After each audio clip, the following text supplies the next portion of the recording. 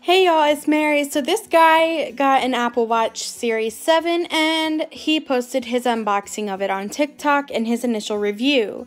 And I wanted to share it with you guys. You can also find this video on Blind Tech Geek.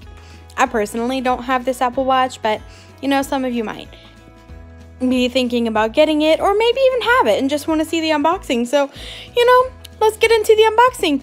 This is the Apple Watch Series 7. We'll go ahead and open up the main box first, where you get the Apple Watch, which we'll take a closer look at in a second. You have your typical documentation and paperwork, and then finally there's the all-new charger. So what's different about this year's charging cable is it now uses USB-C instead of USB-A, which Apple says helps it achieve charging speeds that are up to 33% faster. But let's take a look at the watch itself. So at first glance, it looks a lot like the Series 6. The bigger screen is capable of displaying up to 50% more text, which will reduce how often you have to scroll when you're reading something like a text message. The buttons are also larger throughout the UI, making them a little bit easier to tap on. This new watch face basically squeezes the digits to the edges, and it does look cool, and it's something special that only the Series 7 can do. If you're on a Series 5 or a Series 6, I'd probably skip this one, but if you're on a Series 3 or older and have been thinking about getting a new one, well, the Series 7 is nearly perfect.